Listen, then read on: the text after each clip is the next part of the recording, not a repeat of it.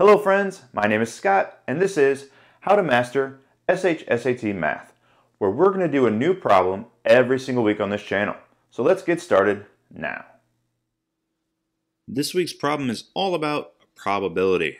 Let me read it to you, then you can try it on your own and I'll reveal the answer. So a bag contains 4 green sticks, 1 yellow stick, 3 blue sticks, and 2 red sticks. What is the probability that a green and a yellow stick are chosen from the bag if the sticks are not replaced between drawings?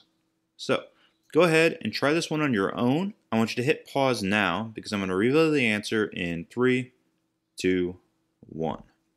Our answer for this question is 2/45. If you got that one right, congratulations. I'll see you back here next week. Otherwise, let's do it together now. So, there's a couple keys to this problem to give us some clues. We have probability right here. Very good indicator that this is going to be a probability problem. We are also told the sticks are not replaced.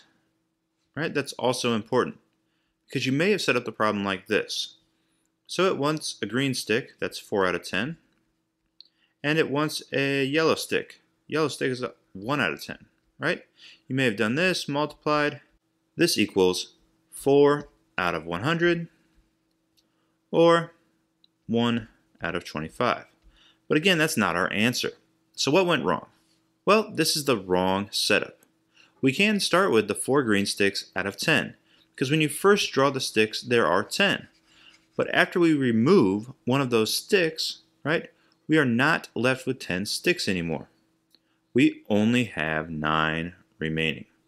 So when we go to choose that yellow stick, there's only one option, but this time there's only 9 sticks in the bag. So there were 10 sticks, now there's only 9. Now we can simply multiply and see what we get. 4 times 1 is 4. 10 times 9 is 90. You might have got this answer. However, you did not simplify your answer. If we divide the numerator and denominator by 2, we end up getting 2 out of 45. Right? So on the actual SHSAT, the answer is 1 out of 25 and 4 out of 90 will both probably be choices, right?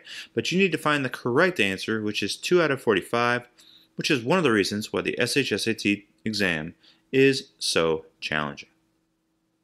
Hey everyone, thanks for checking out our video. We hope you enjoyed it. If you did, please leave a like and subscribe to our channel. We would greatly appreciate it. If you have any questions or comments, you can leave those below as well. And in the description, there's a link for 50% off my math course, How to Master SHSAT Math. All right, that's it. We'll see you next week. Bye. Emma, say bye. Emma, say bye to the people. Bye, YouTube. Say bye. Yeah, bye.